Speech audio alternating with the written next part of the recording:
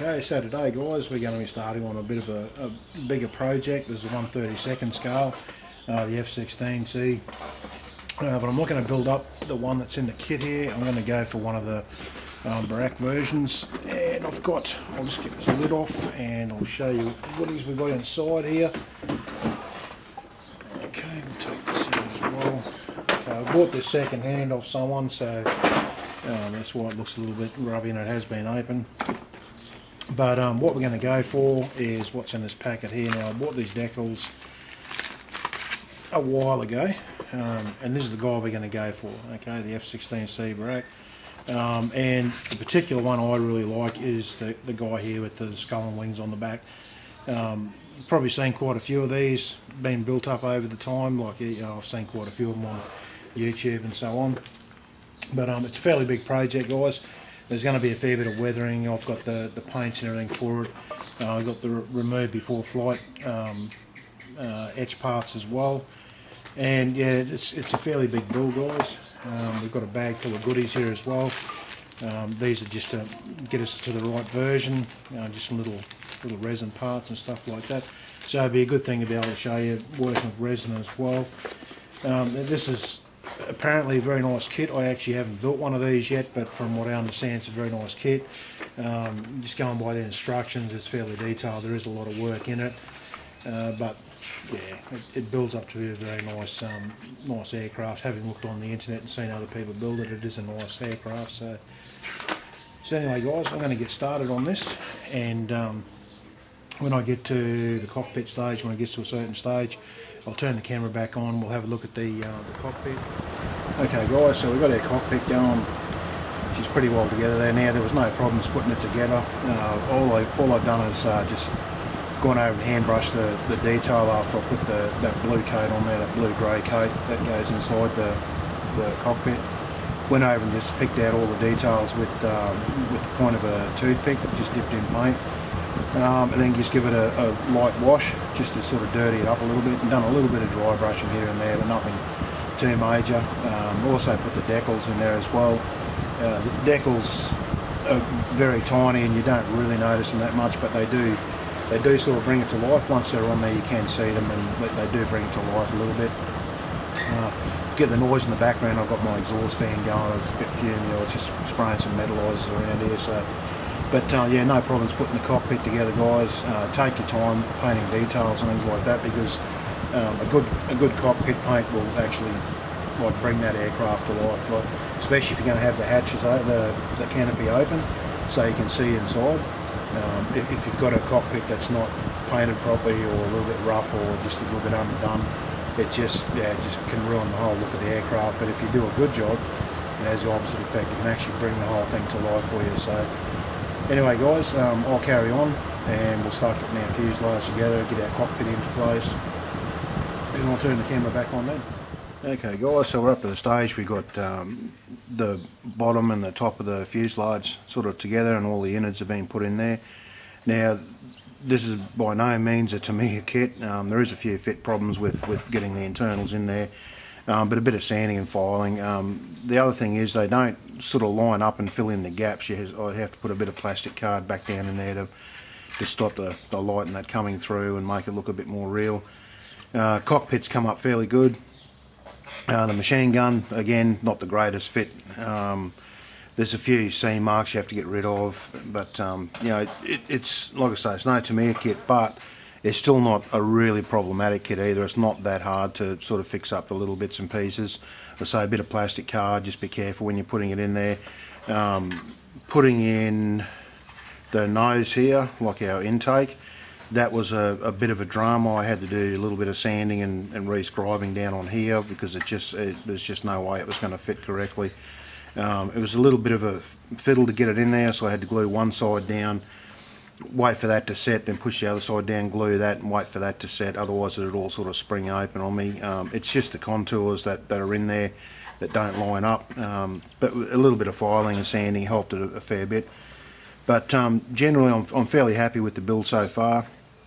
A few bits and pieces that I would probably go back and do a little bit different, but no, generally it's not too bad, guys. Like I say, it's no Tamiya kit, but it's not a real problematic kit either so far.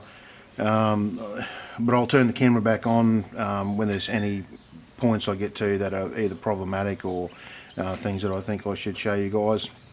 But the next part of the process now is putting the fuselage together, getting our cockpit in, things like that, and then I'll start on the wings and so on.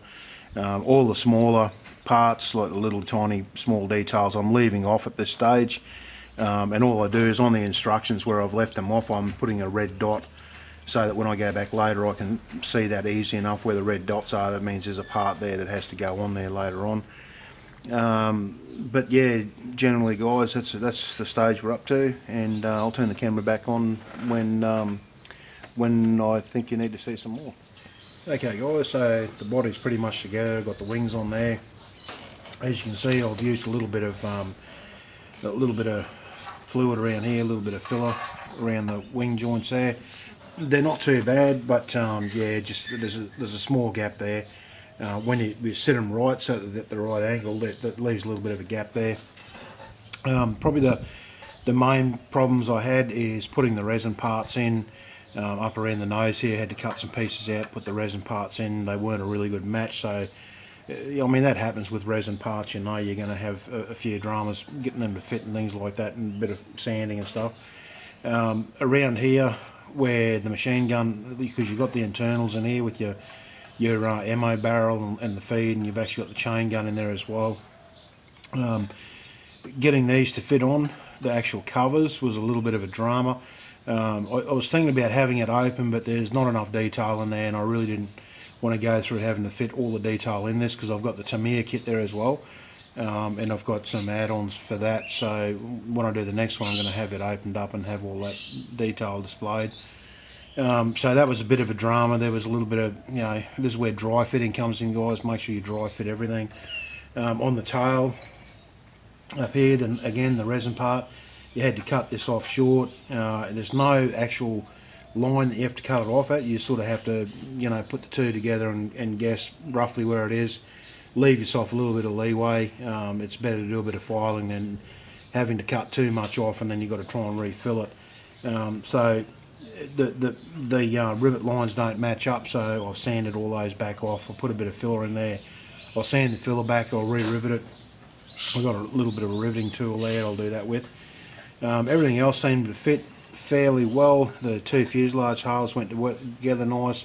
The cockpit wasn't a drama to put in there. It all went in fairly good. All the landing gear underneath all went in quite nicely so far. But yeah, so it's not a terrible kit, but I mean, there are fit issues with it. But if you've done a bit of modelling, it won't be too much of a drama for you. It's just a little bit of, make sure you test fit everything, dry fit everything first. A little bit of filing, sanding, but yeah, not too many dramas so far. So I'm going to continue on with this now, guys. I'm going to put the jet will be going into the back of it here. I've left off all the smaller details, and anywhere I've left details off, I'll put a red dot on the pages so when I go back I can see easy enough the bits that I've got to fit afterwards. I'll probably put those smaller parts on just before we start painting. Clear parts obviously will go on after the painting. But yeah, so far guys, it's not a bad kit at all. It certainly looks like the part so far. It's coming together nicely, and I'll turn the video back on as we progress through. Okay, so the kit's pretty much together and we're up to doing the painting stage now, and all I'm doing at the moment is doing some pre-shading. Now the pre-shading is just thinning your paints down so they're fairly thin. Put your airbrush on a low pressure. You can probably hear my airbrush ticking away in the background there. And just do fine mist sprays over all your panel lines and the rivet lines. If you can see here, I'll just pan in for you a little bit so you can get a bit better idea of what we're up to here. You can see there we've got the rivet lines and the panel lines. I've sort of gone over them. Now you don't have to do it thick, okay? It's just, all it is just light airbrushes. Just darken them up a little bit. So what happens is when you put the top coat over, you lay it down thin and the panel lines are going to show through a little bit. Now some people don't like this technique. Some people overdo it, some people underdo it. It depends on the sort of look you're after. And I know the sort of look I want with this aircraft's going to be fairly well used. a little bit weathered up, so I want the panel lines to show through a little bit. And I actually don't mind the look of the pre-shading. I do post shading sometimes as well. It's personal taste, but this is the way you do the pre-shading. The post shading I normally do with pastels after I've painted the aircraft.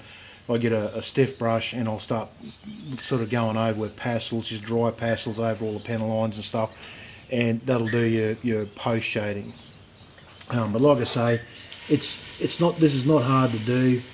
You don't have to be overly accurate, okay? Just sort of aim it at generally the area that you're trying to shade. Hopefully you can see this right on the camera. No, you can't because I'm out of shot there. I'll bring it up here so you can see it. Okay, and these are just some square panels that I'm going around here at the moment. Okay, and like I say, I'm not making them overly dark. I'm just putting like a light sort of a coat on it, and it's not, like I say, you don't have to get this spot on, guys. Just so long as you roughly follow your panel lines and rivet lines. And the F-16 is a beautiful aircraft for doing this on because there's so many rivet and panel lines, and this will really show through on the end job and it'll look really nice. So anyway, what I'm going to do, guys, as you can see, I'm not staying right on the lines. Keep your airbrush fairly tight. Like, you don't want to be going too far away from the lines, but it doesn't matter if you're a little bit rough, as you see there, guys. That's not, I'm not dead on the lines. But that's the sort of look we're after. And I'm going to go over the whole aircraft with this bottom and top. I'm going to do the same. I've got a main fuel tank underneath. I've left off the rest of the weapon systems. I want it to be a fairly clean aircraft, like it's just come back with one extra fuel tank, and all the arm limits are going off the thing. So yeah, guys, I'll keep going with this. I'll turn the camera on when we start putting the colour over the top. Okay, so the point we're up to now, guys, I'll put the underbelly coat on there. I don't want to pick it up at the moment because it might be still a little bit wet underneath, so I just want to sort of show you what I'm doing on top here. I'm using this stuff here, the masking putty from Meg. You can use, well, the same stuff as Panzer putty. There's a few different brands of it around, but that's just the one I happen to have. It's brilliant stuff for this sort of thing, like doing the hard camo. Well, it's actually not hard camo, but it's that soft, not a soft camo, not a hard camo. It's that mid-range sort of thing. It's not dead straight lines, and it's not sort of faded or anything like that. So it's brilliant for doing what I'm doing here. And what you do to get that effect is leave it fairly well lumped up like that is there at the moment. So when you spray it down, it's not a hard effect. If you want to get a hard effect, you can do it with this stuff. Just flatten it out a lot more, and you can get that hard line effect. I'm not sure if you can see on the blue. It's probably not showing up on this camera because it's actually night time here at the moment. But where I put the blue down, you can still see there's grey, like the panel lines and the grey underneath.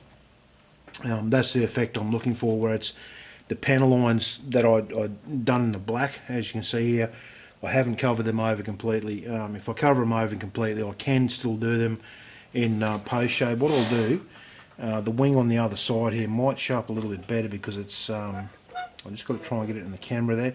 If you can see that, you can see that a little bit better there because I haven't put the other coat over that yet, but you can see that fairly well there, where you can still see that black underneath, and that's the effect I'm looking for. Up here it's just glossy at the moment because it's still a little bit wet, so once that dries down, I can already see on the top here where it's dried down, you can see the dark lines coming underneath there. This up here was a little bit heavy, and I've actually covered that over. So what I'm going to do is post shade that with the, like I was saying, the pastels before, very lightly, just with a dark sort of pastel. I'll mix a bit of probably black and a little bit of grey, fairly dark colour, and just really lightly just brush over those panel lines just to match them with the stuff, the rest of the stuff. Now, all I've done to do the camo pattern, I put down the lightest colour first, which is that light khaki green looking colour that they have, and the next one is going to be the light sand colour, sort of like a pinky sandy looking colour, this guy here. Okay, I'm going to put that down next, and but what I'll do, I'll camo over the green that's got to stay there. Then I'll spray that on roughly where it's got to be, and then the dark brown will be the last one, which is this guy here. Okay, so that'll be the last one to go on there. Once I put that on there, that'll be finished. Then I'll let that dry. I'll put a clear coat over it, some future over it, because I want to get the decals to sit down really nice and tight. When you put the decals on these, you want it to sink into all those rivets. To get them to sink down really well, I'll be putting a bit of future on there to seal it, and I'll put the decals on there with decaling solution to make them sink right into all those rivet holes. Once I've done that, then we'll start going over and doing a little bit of weathering to the aircraft. We'll paint all the stuff like the missiles and different things, and we'll paint the wheels underneath there. I've already done white up in the wheel bays, and I've got them stuffed up with a little bit of foam at the moment to keep them protected as I paint over it. There's a few little delicate parts that I've already sort of bumped and bent out of shape. Like one on the nose here. Hopefully you'll be able to see that. This little guy here, when I was taping around, I've sort of pushed that out of square. So, but once I've done all the painting, I'll be able to push that back into line, and hopefully it won't break. If it breaks off, I'll just use clear white glue, and that'll be fine. I can just hand paint back over that. But so far, guys, it's coming up really nice. Once I get all these coats down, I'll turn the camera back in and I'll show you the coats with the future over it, and I'll show you a little bit of the decaling work on there as well. Okay guys, I'll see you at that point. Okay guys, so we're pretty much finished with the paintwork now, and as you can see, the colours are beautiful. I'm using the MiG MO range. It's the Israeli fighter colours, so they should be a really nice match. And you can see, well, hopefully I'll just pan this camera in for you so you can see what I'm about to talk about here. If you can see, the paint works fairly patchy. I've done that for a reason, because I want this thing to be a little bit worn, like, you know, desert weather conditions and stuff like that. I know most of these aircraft didn't get that worn, but there were a few that did when they were, you know, in operations and things like that. They wear down fairly quick. So I want to have it fairly patchy. I don't want to sort of go through like nice bright colours and then have to weather it down. Some of the paint I had to put on a little bit thicker than I was hoping to. So it's covered up some of the pre-shading, so it's dulled it down a little bit. If you can see on, if I can get it into focus for you, on the end of this wing here, that piece there, that's the sort of look that generally I do with the pre-shading. But that's, yeah, I didn't want the whole aircraft to look like that, but I've left that piece there to show you guys. So when the thing is finished, that, and plus, you know, a little bit up around here as well, around this green. The green is good colour because it's fairly transparent, so it was easy to do to get that sort of look. The lighter brown, the fleshy looking colour was a bit harder, but then the dark brown was really hard. I had to sort of put it on a bit thicker to get the look I was after. But I'll do a little bit of post shading as well on the browner parts. Because otherwise it won't match with where the light green is, and it's just not going to match where the dark green is. So when I get to that stage, so at the moment I'm at the point where I'm starting to put decals on everything. I've got our fuel tanks here, started to put decals on those. A couple of missiles. Now these are still drying, so if it looks a little bit funny, guys, forgive it. It's just still drying, the decals on that. And our little side winders out the side here. Again, they're only just drying, guys, so it looks a little bit bubbly looking, the decals on those.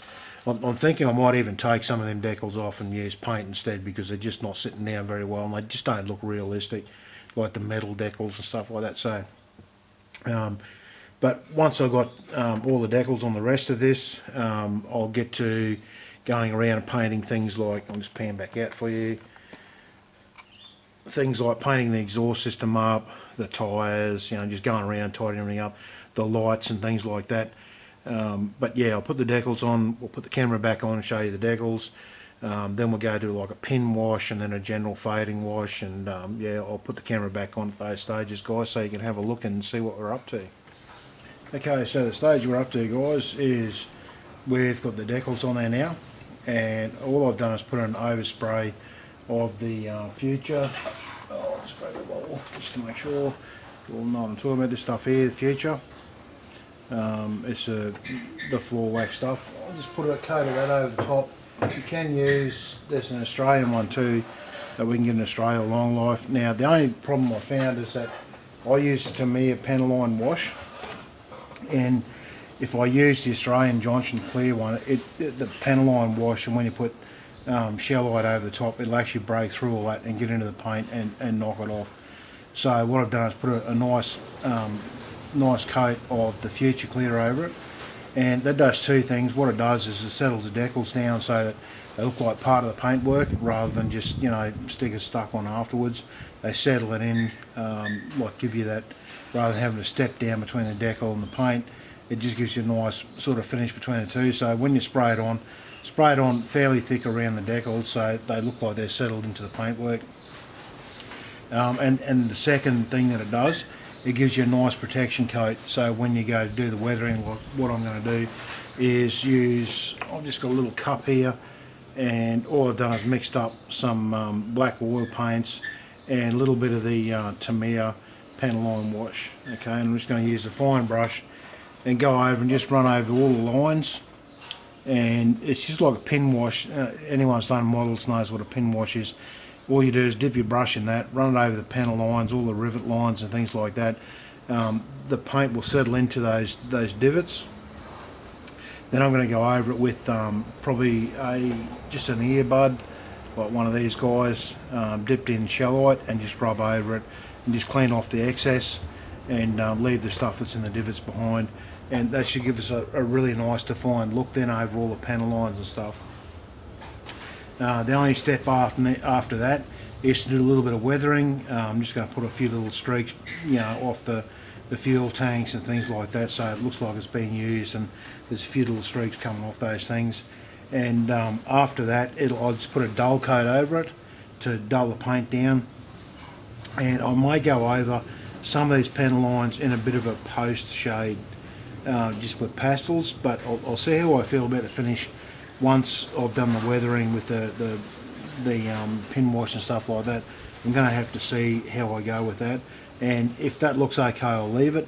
But if not, I'm going to go over it and put those pastel, those post shades over all the panel lines and that. I'm pretty sure I'm going to have to do that, because at the moment it's too bright, it's too defined and stuff like that. I didn't get the effect I really wanted with the paint. It's okay in areas, but some areas the paint went on too thick, and there's just no definition there between the paints. I've also got to do the jet up here, like put some metallics and burnt metal and stuff like that.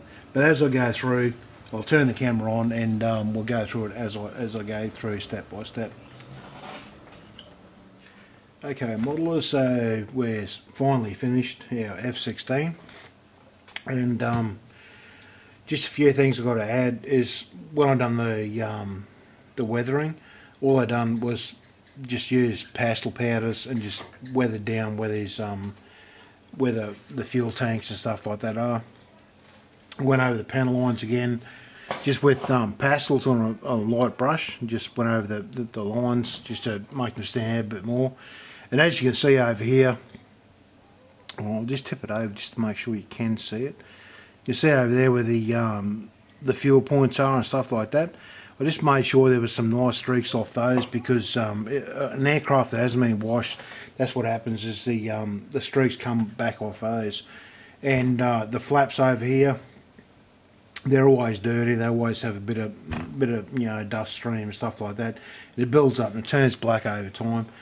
I know this particular aircraft didn't get very dirty, but you know, it's like I always say, it's a modeller's choice. It's artistic license, and I wanted to make it a little bit dirty so it's been used and it hasn't had time to be washed and stuff like that. So it's artistic license, guys, and this is what I've ended up with. What I'll do, I'll put up some still photos after this so you can get a good idea what's going on. One of the things I have to say is the canopy. The canopy in this kit, you do get a tinted one, and I've used a tinted one on the lower part here, but on the higher part, what happens, I crack the canopy. Now once you crack a canopy, that's it. It's had it. You can't do anything with it. So I just use the Tamiya just to tone it down, the Tamiya clear smoke. Sprayed it underneath, and I put Future Clear over the top and back up underneath just to make it nice and glassy looking, so it's nice and cool. The problem with that is down here, right on these edges, because I didn't spray it on thick enough so it was, you know, running and stuff like that. It's a bit smoky down on the sides here, but other than that, it came up quite nice, and it's not something you're going to notice. Like when you look at the aircraft overall, it's just a beautiful looking colour scheme. It's something it's not going to catch your eye. Go, oh, that canopy's not quite right. You're going to look at the aircraft and go, oh, that's just beautiful. Okay, and it is. It's a beautiful aircraft. The colour scheme is just fantastic. I don't think there's a better colour scheme for the F-16. I think this is probably the best you're going to get. It's absolutely beautiful. I've put the ladder on the front here. Put all the remove before flight tags on it. I'm going to make a base up for it. The base is not going to be anything special, guys. It's just going to be a flat base, like an aircraft landing strip, you know, like the dull grey with a few strips and stuff on it, and just so like it's sitting there ready to, you know, just sort of parked up sort of thing. So it's not going to be anything special. So I'm not going to worry about doing a video about doing the base because it's going to be very plain. I'll turn around a little bit more here for you to have a bit more of a look. One of the things you have to be very careful of with this aircraft if you build it is your little antenna wings off here, off the side and off the other wing, off the tail wing here and off these tail planes. They're very delicate, and I made the mistake of putting them on too early, and I had to keep handling the aircraft, and I kept breaking the things off, and it just drove me into insanity, honestly. All I done is made the antennas off the wings here of stretched sprue and painted them black. I only build models just for me, you know, something that I put on the shelf and go, oh, I love that thing, and I put it up there.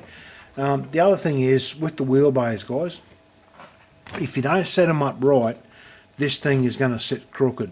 Okay, the first time I put it up, I put the wheelbase in, I put the landing gear in exactly where they should go.